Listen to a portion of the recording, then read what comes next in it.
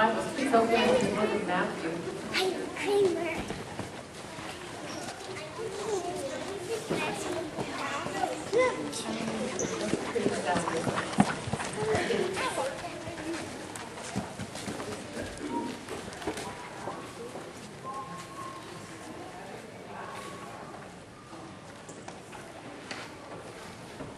I want to read just one verse in Matthew 6, verse 6, and then if you want to turn your Bible, just go ahead and turn to Matthew 21, and we'll be there for a while. In Matthew 6, the Lord Jesus is talking, and he says, "But you, when you pray, go into your inner room and close your door, and pray to your Father who is in secret. Your Father who sees what is done in secret will reward you." Now, what is your Father who sees in secret going to do to you if you pray? That's really weak. Okay. What should we expect if we pray? A reward. And you say, "Well, I was never taught to respect." Hey, I went to church. We prayed for everybody that was sick, and we never expected any of them to get healed. I'm sorry. I'm just telling you the truth. We did it out of courtesy to them. Sort of like you show honor to the dead. We're sorry they were sick. And if the doctor said they were going to get better, they're going to get better. If the doctor said, "Hey, come on." Yeah. But Jesus said, "Your Father who sees you praying in secret will reward you." I'm going to talk to you tonight about praying like we breathe. Didn't Ron Bruce do an awesome job Sunday night explaining? Now I have a question.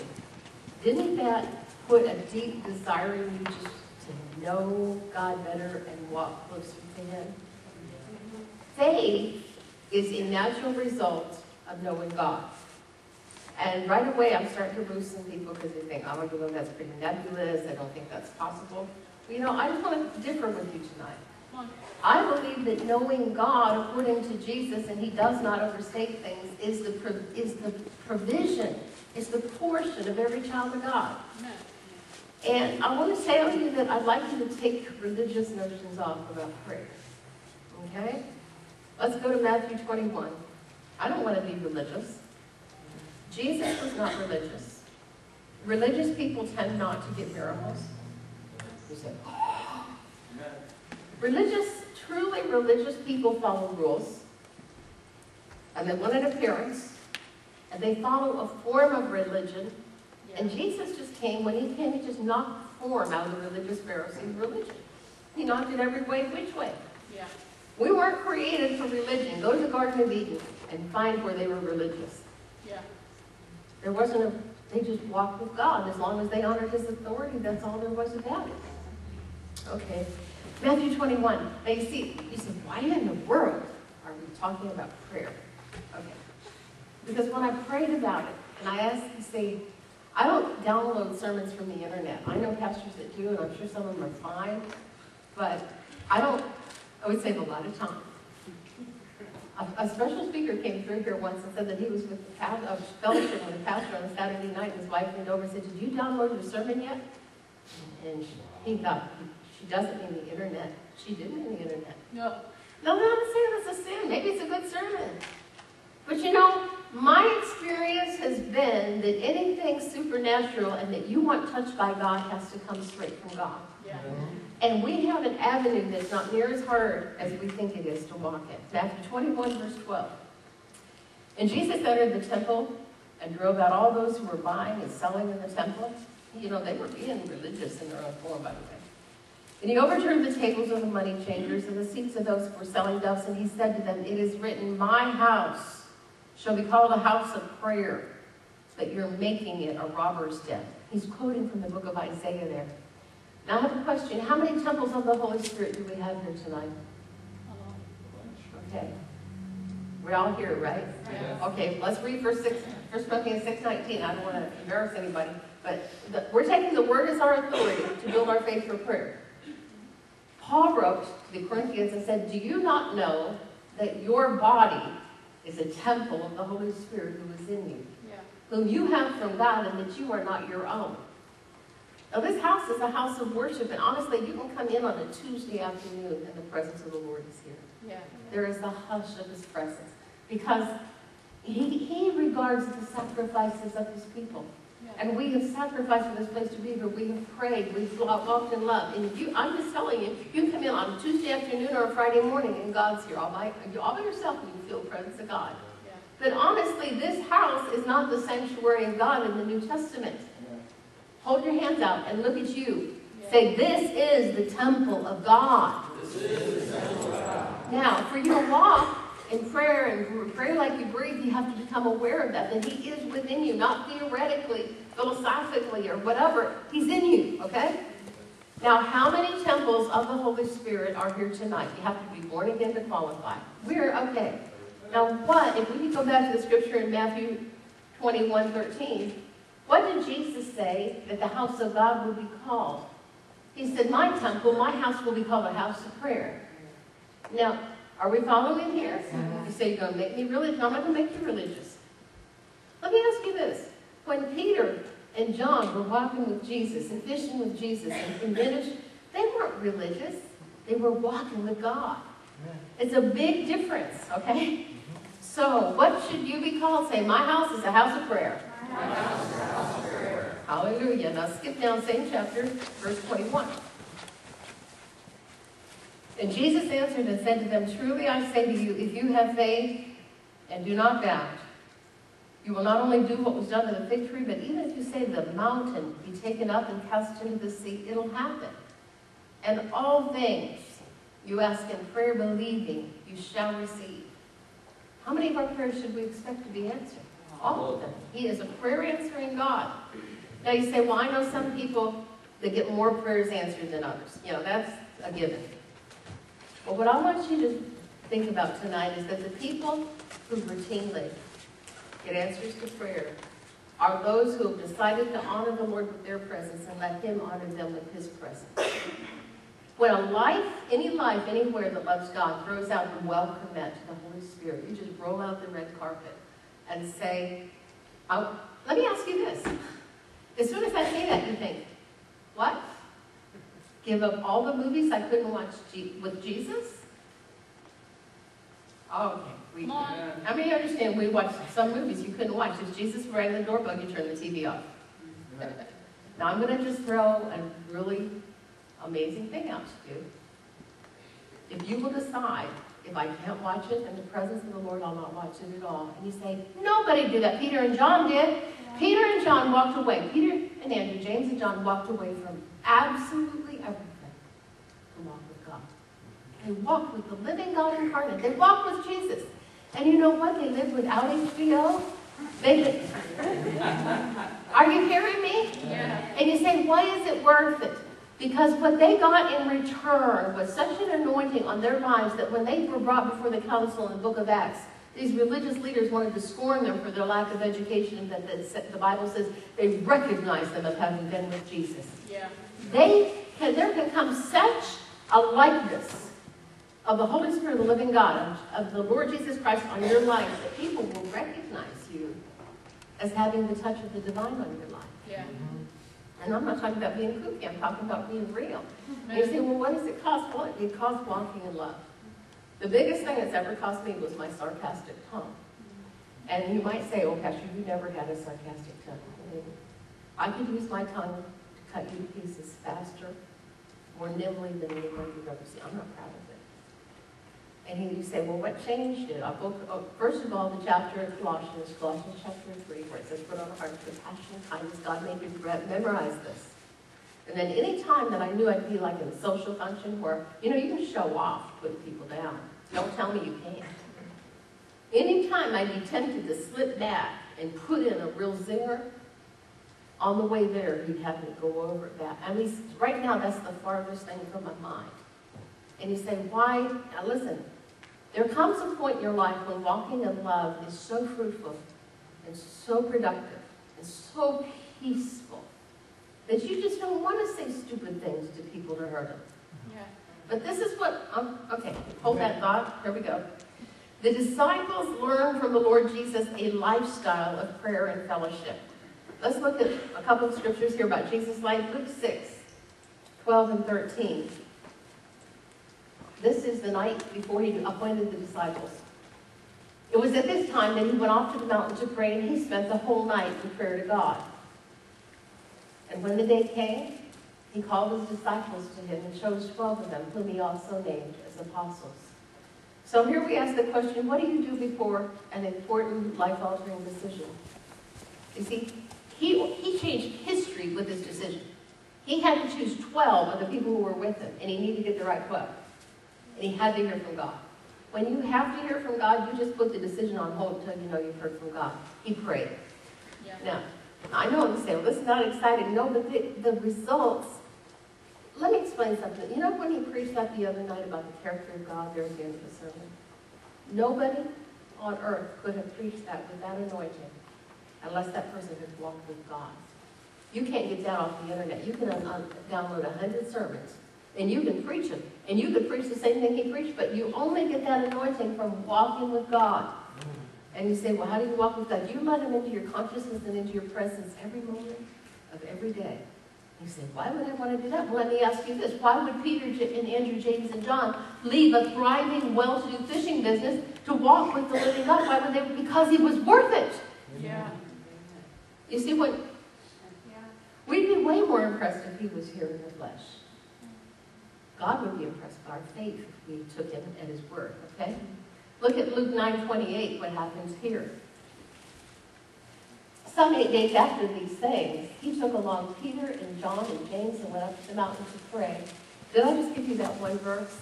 This is the Mount of Transfiguration.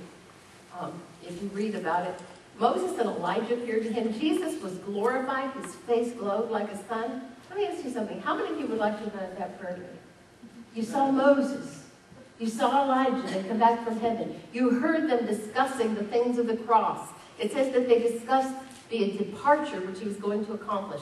Moses and Elijah came to visit the King of Glory to encourage him while he was here in the flesh to go through with the cross.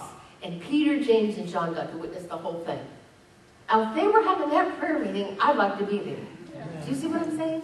When you attend a prayer meeting, who do you expect to pray with? Jesus.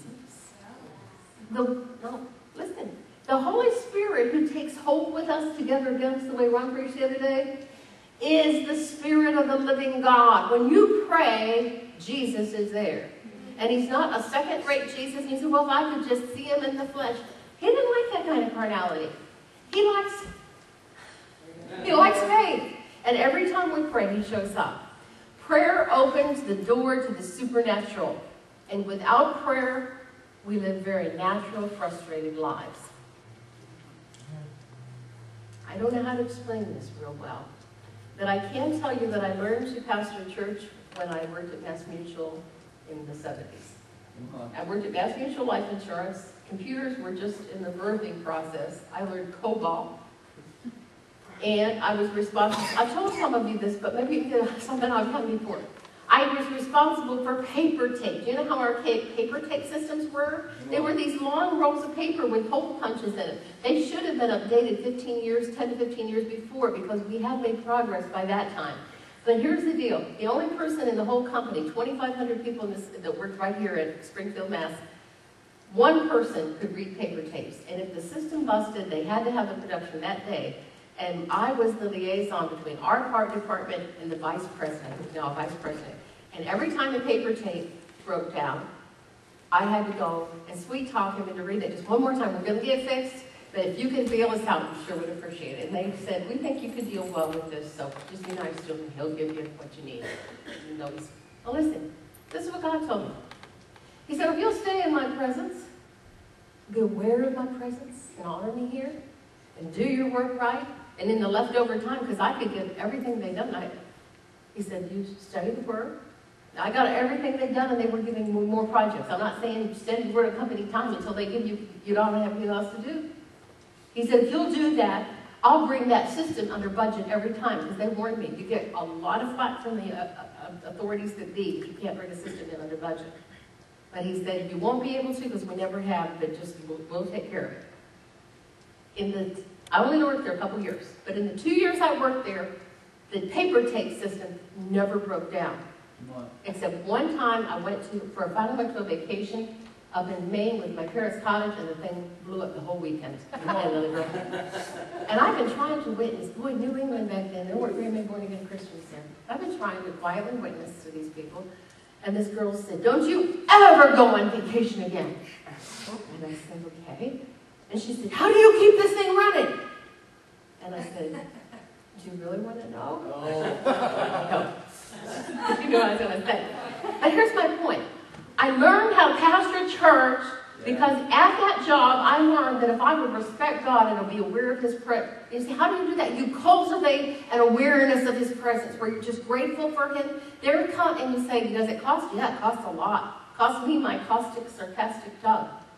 It cost me the ability to say what I always wanted to say sometimes. It cost me walking in love. I treated everybody good. We had secretaries, and I just treated everybody good. And you know what happens? God comes.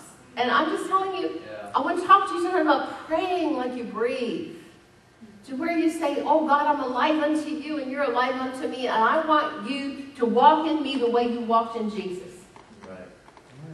Prayer opens doors to the supernatural. Now, some would say that Jesus was extreme in His teaching on prayer. Look at Luke 18:1. In Luke 18:1, He was telling them a parable to show that they ought to pray and not lose heart when? At all times. Now, here's what we do. We read it, and we think, well, He was speaking evangelistically, metaphorically at all times. You know? You know, Jesus prayed at all times. He's always aware of the Father's presence. Let me ask you this. Can you breathe all the time? Did you know that you can learn to pray the way you breathe? Yeah. And you say, "Well, how would I do that, Pastor?" Well, first of all, the part that is alive unto God is your spirit. And this world tends to feed our flesh. We all know. From food to advertisements nobody should see. All right, this is promoting the flesh. It even promotes the mind. You know, we're an educated society. We pour $100,000 into a kid's mental education. And yet when it comes to our spiritual education, if you're here on a Wednesday night getting the Word of God, some people think you're flat out nuts. That's true. But your spirit is not the least important part of you. It's the most important part. Yeah. So what you want to do, if you really want to get to where you're aware of God and carry the anointing of God wherever you go, is you do things that stir up your spirit and feed your spirit. The biggest bridges you have between here and heaven are the Word of God. This is Jesus. He became flesh. The Word of God and prayer. And if you're filled with the Spirit, praying in tongues is the fastest way I know to get in the Spirit. I love to pray in the Spirit because it's a gift. Now, perhaps part of the problem with this understanding on prayer is that we think prayer is please do this and please do that. Now, I know, and the truth is, when John comes up in a few minutes, we'll hand him a list of requests, and that'll be the part. For right now, that is the right part of prayer. But if you looked at the disciples, they didn't go around walking after Jesus saying, "Please do this, please do..." No, one time they asked him to heal Peter's mother-in-law, but most of the time, they just hung out with him. Please go to Luke 12:39-44. God wants us to be able to ask our questions. And He wants us to be able to expect answers.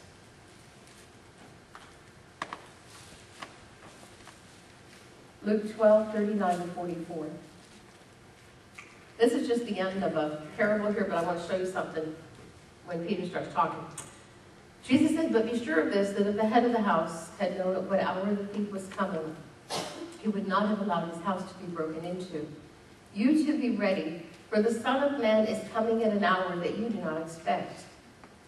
And Peter said, "Lord, are you addressing this parable to us or to everyone else as well?" And then Jesus goes on to answer him. Now my point here is, Peter had a question. Here's my question. Was he praying? Yes. Yeah, he's talking to Jesus. Here's the deal. Here's the deal. We want Jesus to be here so that we can have a great buddy. The greatest friend we'd ever had. Yeah. But he was praying. Well, one day, it was noon. And I had been doing all these things, And I said to the Lord, oh, I heard there's a TV preacher saying, you gotta pray. Oh, Lord, I need to pray. He says, what have we been doing? Come on. I said, I wasn't praying. I was talking to you. He said, was I talking to you? Yeah. Were you? He said, was I answering your questions? Yeah. When did you start talking to me before I got out of bed? He says, that's praying. I said, it wasn't very religious. He says, I can't stand it. He doesn't want, listen, the reason you don't like prayer is because you don't understand. Peter said, he listened to this parable and couldn't figure it out. He said, Lord, are you talking to us, to them? And you say, oh, that's not prayer. Yes, it is. Sure. You got questions. And you think, and you think, and you think, and you think, and you think, I wonder what I have found. God is more than willing to answer my questions. I don't always get immediate answers, but if I have something, I say, Lord, I just don't understand the problem in this area. I don't know why I can't get along with this person or whatever that is. You go to God with your questions, and you're an open and sincere believer. He will answer your questions. You say, you have scripture on it? Yeah, we're going to see that Jesus said, our Father and I have come and we'll make ourselves known to him. Now, look at Luke 18. And then I do want to get to one of the passages really quick here. Luke 18:24. This is where the rich young ruler has just turned Jesus down flat. And again, Peter has a question. Verse 24, Jesus looked at him and said, how hard it is for those who are wealthy to enter the kingdom of God. For it's easier for a camel to go through the eye of a needle than for a rich man to enter the kingdom of God. And they who heard it said, well, who can be saved? And he said, the things impossible with people are possible with God. And Peter said, look, we left our homes, everything, and we followed you. Now, why did Peter say that? What he's saying is this going to be fair? Is this going to turn out right? He wouldn't do it, but we did it. What's in it for us? You see, I wouldn't dare talk to Jesus like that, Peter did. Yeah. And he did not get a slap across the mouth. I mean, I've been in the ministry at times when we were starting out. I said, are we fools? I feel like a fool for being here. We're not panning out. But listen, look at what Jesus went right on and talked to him there, if you want to read it. We stopped at verse, 30? Or verse 29. He said, truly I say to you, there's no one who has left house or wife or brothers or parents or children for the sake of the kingdom who will not receive many times as much in this age and in the age to come, eternal life. Did Jesus ever rebuke him for asking that? No. If you feel like you've really done beyond the call of duty and aren't seeing it, then you need to go to God and be honest. Be respectful. Don't ever be disrespectful, but be honest. Amen. Prayer is talking to God. It's hanging out with him every moment of your life and knowing him well enough to answer questions. Prayer is also receiving instructions for the day and clarification. We're right here in Luke 18. Look at Luke 22:8. Luke 22:8. Jesus sent Peter and John saying, go prepare the Passover for us so that we may eat it. Are they praying? I really got to get your mind around this. Are they praying? Yeah, they're talking to Jesus. That's prayer. Prayer is talking to the Lord. Okay? Now, in the next verse, verse 9, they said to him, where do you want us to prepare it? Can you ask for clarification? Yes. Yeah. If the Lord really impresses you to do something, the next thing you say, well, I don't know how I'm going to do that when I'd already promised. How do I do that? We need to be so good with God we can ask him and expect an answer. Because he gives clarification. Now look at verse 10. And he said to them, when you have entered the city, a man will meet you carrying a pitcher of water. Follow him into the house he enters, and you'll say to the owner of the house, and if you read the whole story, it happened, remember the story? It happened exactly the way they said. Do God's instructions pan out? And if you say, this is so far beyond me, Pastor, I can't even imagine. Okay, can I give you starters where to start? Yeah. When you wake up, before you do anything else, you acknowledge and respect. You would not be in the presence of a commanding officer if you're in the military without acknowledging that commander's presence. You would never not acknowledge the presence. There was a general in the room you would acknowledge. And more than that, now listen, if he was there, you would always be aware of him because you knew that he was the one you were out to please. That's why you understand? And he said, oh, this is a huge burden. Yeah, it is if you don't like Jesus. No, I understand. I told God, they're not going to like this. Are you sure you have to appreciate it? Oh, listen. If you had been fishing the day Jesus looked at them and said, follow me, would you have considered it a huge burden to walk away from your stinking fish and walk with Jesus? It's an honor. It's a joy. If he said, come on, let's go up to the Mount of Transfiguration. Let's hang with Moses and Elijah. Would that have been a bore? I don't think so. All right. So what is prayer? Prayer is fellowship, where you can ask your friend questions. Prayer is receiving instructions and getting clarification if needed. Prayer is walking with God to where you realize what you're forgetting. He gives you divine revelation. Now, I know we've experienced that, where you know you need to call somebody and you don't even know they're hurting, but you find out that they were. Where His light is flooding your daily walk. And like I said, if you tell me, Pastor, I just flat out don't like prayer, then I would just say either you don't understand prayer or you don't like Jesus. Because if you'll look in here, when Jesus left, they were praying. You say, what do you mean? They were talking to Jesus when He ascended to heaven. That's prayer. First thing they did is they went into Jerusalem to pray. Why? Because they missed Him. They prayed until the Holy Spirit came in Acts chapter 2. And after that, they really, really prayed. You say, why would I want to? Okay. How many, let me ask you this. Have you ever learned anything new about God that you didn't know before? Okay. How many of you know there's still things to learn? Yeah. Okay. Yeah. I don't know how many of you were raised in a church where you never ever heard of healing. You had no clue you could ask God for healing. I had no clue. Okay. Well, you could learn about that. And aren't you glad you did? Amen. Now, I know that tonight's is a little far out there. I probably wouldn't tire teaching on a Sunday morning. And why? Because I'm But I want you to understand that message he preached about the character of God the other night, he could not have preached that unless he walked with God. Yeah. That doesn't mean he's perfect. I know he's not perfect. And I'm not perfect. And you don't have to be perfect. But you can walk with God. Yeah. And if that's available, wouldn't you want somebody to tell you that was available? Now look at John 14. See, he wants us to use us to heal the sick, and before we can do that, we've got to be aware of the fact that he's very much with us. Now, this is what Jesus said, John 14:15. He said, if you love me, you will keep my commandments. And I'm going to say right here, right now, if I don't more people just walk with God, because when you walk with God, you have to be obedient. If you don't want to obey, he'll love you, but he'll back off. Actually, you're going to push him away. You don't want to obey. If you love me, you will keep my commandments, and I will ask the Father, and he will give you another helper, that he may be with you forever. That is the Spirit of truth, whom the world cannot receive because it doesn't see him or know him, but you know him. Now, you can go home tonight and say, boy, but you preach it way out there. But this is what Jesus said. Yeah. The Holy Spirit of truth, whom the world has no clue about, because it doesn't see him or know him, but you know him. Amen. Does it say you know him? Yeah.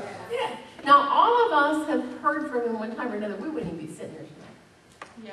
The day that you got saved, you felt his presence, and you knew better than you knew your name, that you were a lost sinner headed for damnation. You didn't do something. That was the Spirit of the living God lovingly convicting you. We've all known him. Yeah. But nobody will know him better than they want to know him, because he's a gentleman. Look at what it says. It says, the world doesn't know or see him, but you know him. Why? Because he abides with you and he'll be in you. You say, well, I'm not aware of him. Well, I just want you to know you can be. Yeah. Okay? Hallelujah. Jesus said that our prayers would not be addressed to a far-off deity. Now, we don't pray to the Holy Spirit, but you have to understand. I've heard people say, well, I just couldn't get my prayers above the ceiling. Why would you have to go above the ceiling? Yeah. Amen. Okay? Hallelujah. Now look at verse 17. That's what we just read, verse 18. Jesus said, I will not leave you as orphans, I will come to you.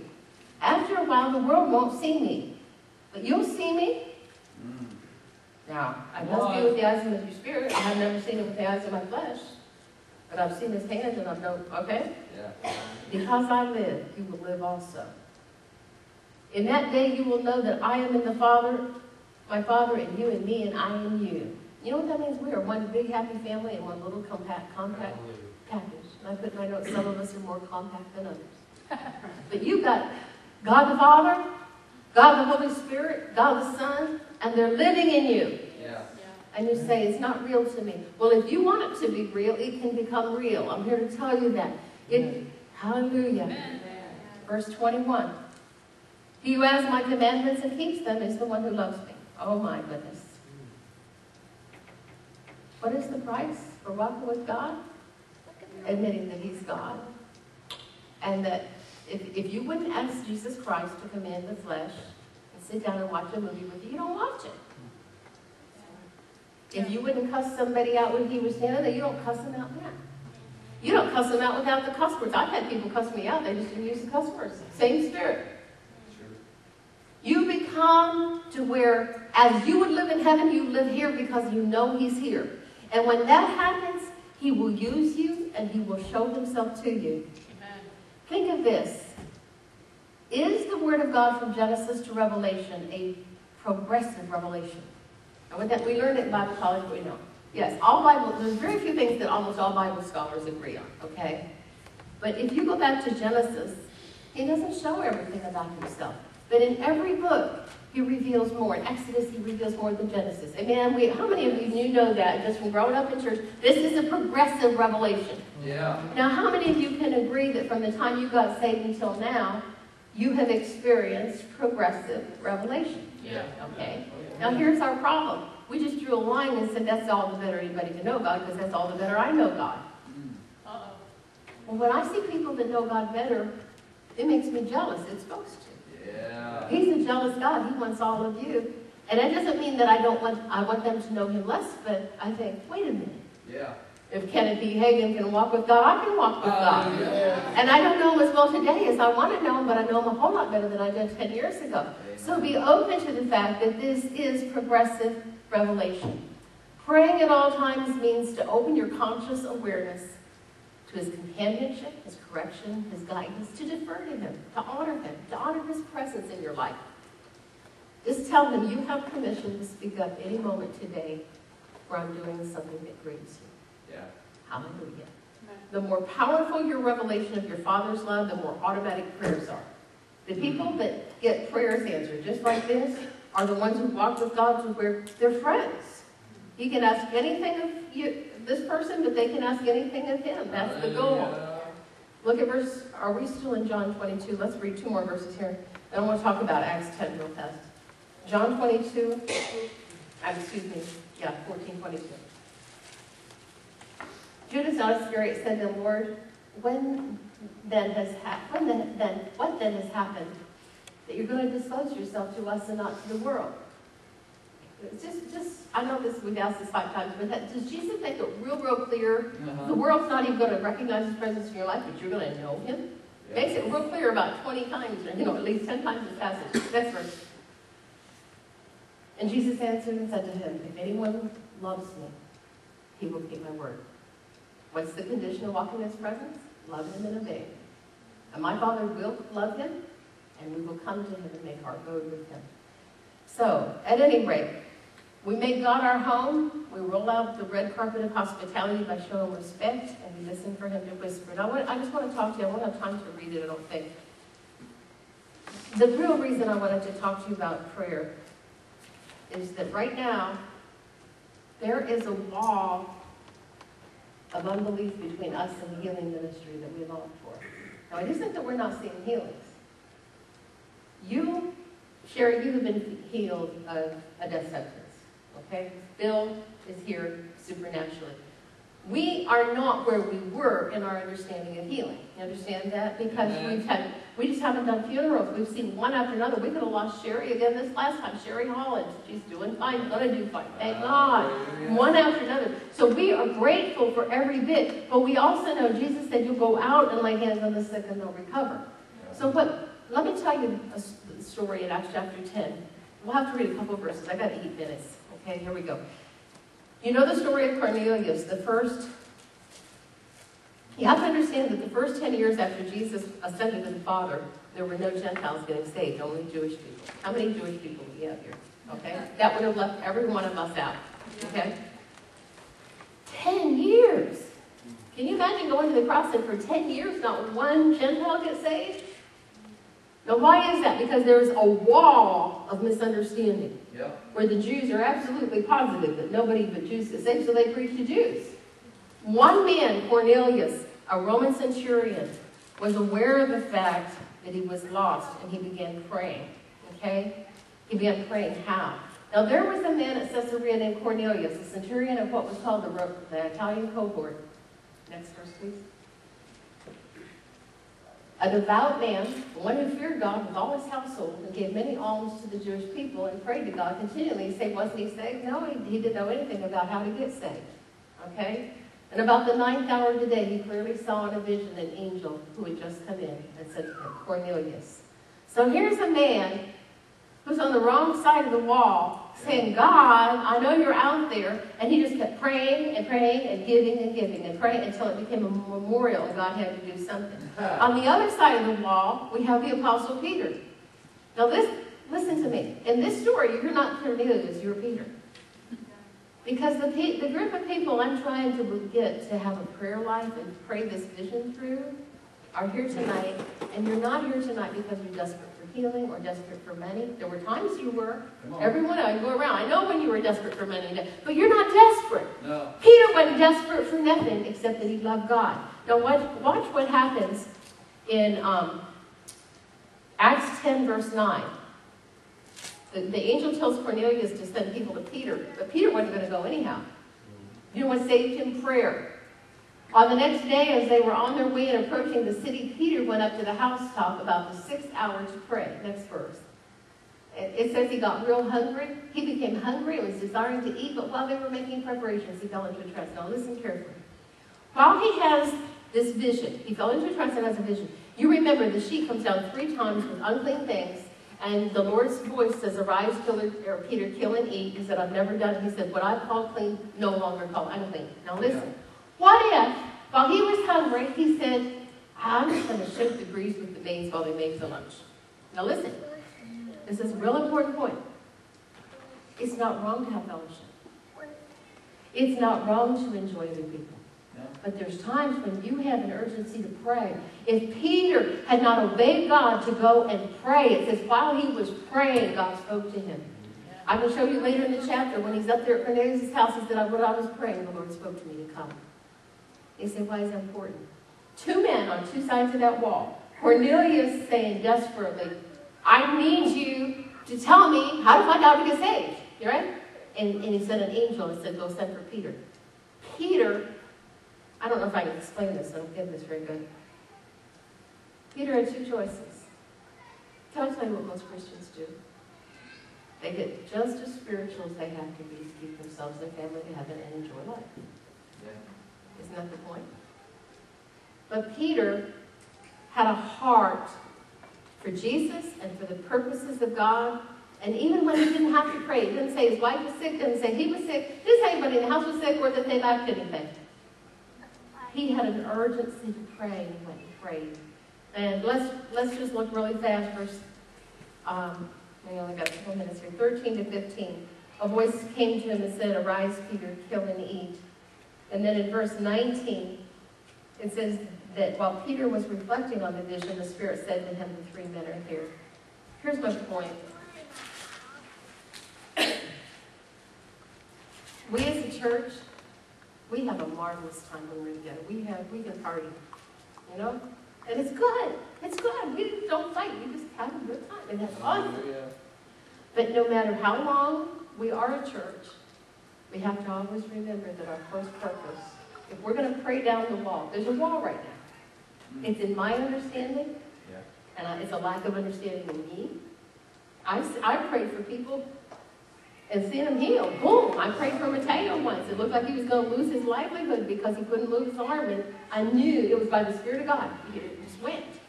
Another lady came up, and she, right before service, gave me every single symptom of cervical cancer. I said, lady, you're going to the doctor in the morning unless you're healed tonight. And I was scared. I was really scared. This is a faithful member of our church about 8 years ago. And when she came up, she was walking up, and on the way up, as she's here, I knew that that's called the gift of faith. Most of the time, you don't operate the gift of faith. You use your faith. Are you following me? Yeah. That night, God put into me the gift of faith. I knew that I knew that I knew before I ever laid hands on her. And at that moment, the symptoms stopped. She'd go to the doctor. She's 10 years down the road and healed. Now listen. What am I telling you? Come on. There's something that we're not getting here. Because when Jesus said, lay hands on the sick and they'll recover, it's there for us. Yeah. But just the way Cornelius said, I'm not quitting crying out until I find the living God. And God showed up with the angel. And Peter said, anything you want me to do today? And says, yeah, go preach to the Gentiles. He said, you've got to be kidding me. And God's got to. Okay? Yeah. We have, the good part about it is, I'm almost done. When you commit yourself to the purposes of God, like, I'll be honest with you, I spend 8 or 9 times as much time praying for y'all as I do you. And most of you don't mean prayer all the time, but I really do. And I'm not saying that to brag. I'm saying it because I found out that if I do that, my own needs are no-brainers. To walk with God is just the best way in the whole world to live. When I said, like, I got the email about Christiana's trip, and my first thing was, oh, is this you? No. My first thought was, I've come a long ways. Yeah. Because 10 years ago, I thought, well, do I want her to go? Will I have the money for it? No, there was only one question. Did this idea come from God? Yeah. And when you live that way, you are on, it's like a Holy Ghost torpedo behind you, or a rocket. Yeah. Because nobody can stop what God has ordained. Amen. But to get there, you have to pay the price.